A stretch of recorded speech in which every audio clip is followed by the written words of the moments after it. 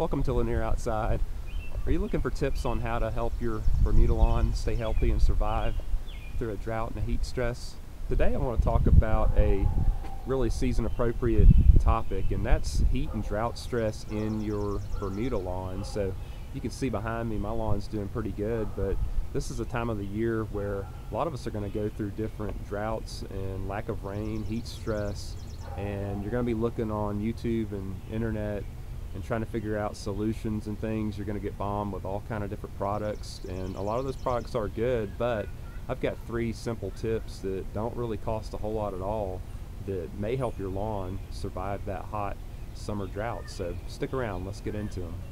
Alright guys, so the first tip that I want to talk about is the most important tip. I usually save the most important tip for the last, but you know, if you just watch this video part of the way through, I want you to get the most important tip. So the most important tip that any lawn, and Bermuda is no exception, needs during a heat or a drought is going to be water.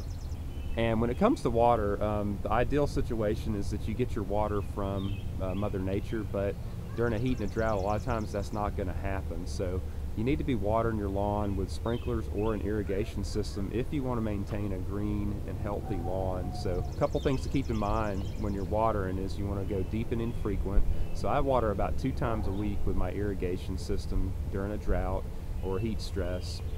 You want to get 1 inch to 1.5 inches per week if you're not getting it through rain. So I'll bump up during heat. I may bump up and do a 3rd cycle just to get that extra 1/2 inch. And watering properly is really going to be the most important thing that you can do to help your lawn survive through a heat stress or a drought.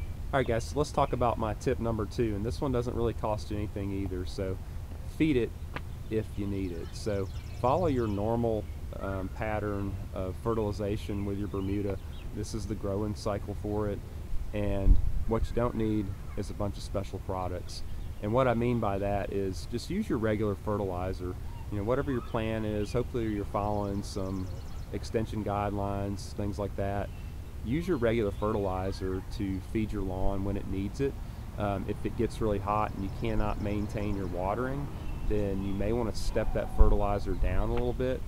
But the most important thing that you don't want to do is you don't want to apply a bunch of products to your lawn just in hopes that it's going to somehow, you know, beat Mother Nature by adding extra, you know, nutrients that you may or may not need. You would want to add those based on a soil test and not based on heat or drought stress. So feed it if you need it, and don't go spending a bunch of extra money on a bunch of special products that your lawn may not need. Alright, so my number 3 tip is mowing. So I hear a lot on YouTube and a lot on the internet about mowing, you know, often, mowing frequent, and Bermuda loves mowing. This is all very true, but if you're going through a really extended period of no rain and heat and drought stress, you may want to limit your mowing. But one factor to keep in mind is that you don't mow based on a schedule or a date.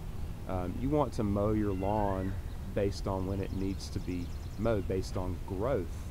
And how you do that is you determine what your mowing height is. So let's say you're mowing at 1 inch.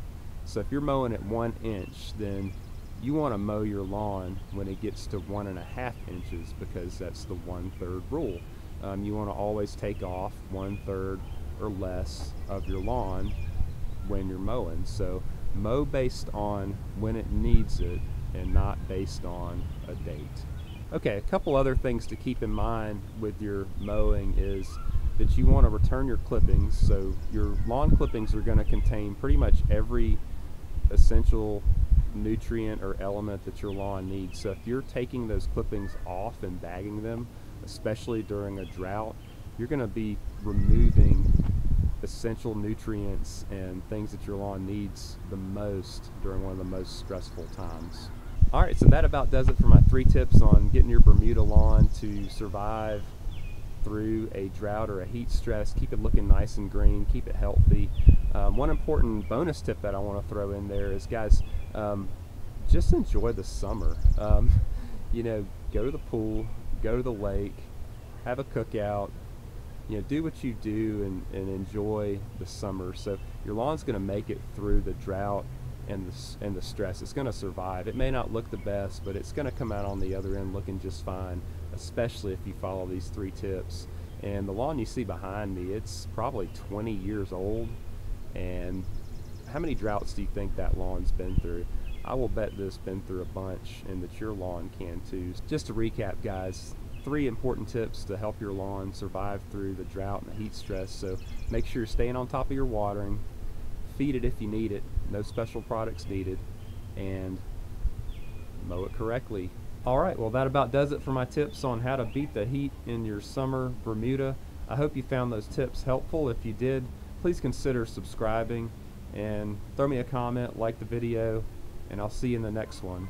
I am going inside. Thanks.